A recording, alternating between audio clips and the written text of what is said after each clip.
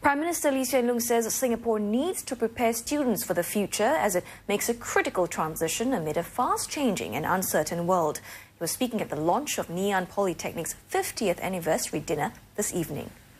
Minister, please. Prime Minister Lee unveiled the Polytechnic's blueprint that will propel the institution into the next 10 years. Mr. Lee noted the Polytechnic has developed in tandem with Singapore's progress.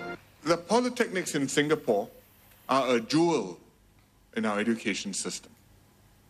They offer a first-rate tertiary education to a large segment of our students. They provide high-quality, practice-oriented technical training for jobs. Mr. Lee said Polytechnic graduates need not see a degree as the only avenue up. He added they can be proud of their achievements.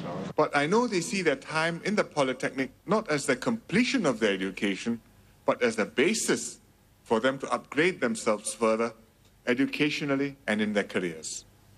Many of them do start working, and they are highly sought after by employers. Within 6 months, 90% of them have secured jobs. Mr. Lee also welcomed the launch of Ngee Ann Polytechnic's 4th strategic plan, which will forge closer nexus with industry.